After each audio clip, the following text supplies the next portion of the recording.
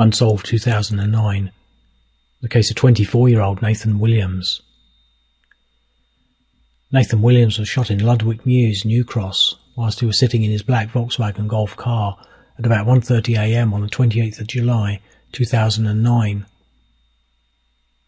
He was shot multiple times with two different guns, a shotgun and a handgun. He was taken to King's Cross Hospital, but later died at 2:11 a.m.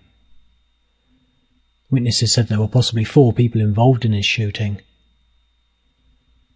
He'd been waiting for his girlfriend at her grandfather's house at the time.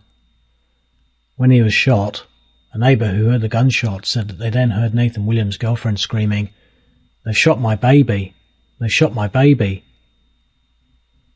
Police spoke to hundreds of people, and 2 people were arrested, but no one was charged. It was thought that his shooting might have been a case of mistaken identity, as there had been an argument a while earlier involving someone with a similar car. Nathan Williams had lived in Kennington. Nothing more is known about why Nathan Williams was shot, and his case remains unsolved to this day.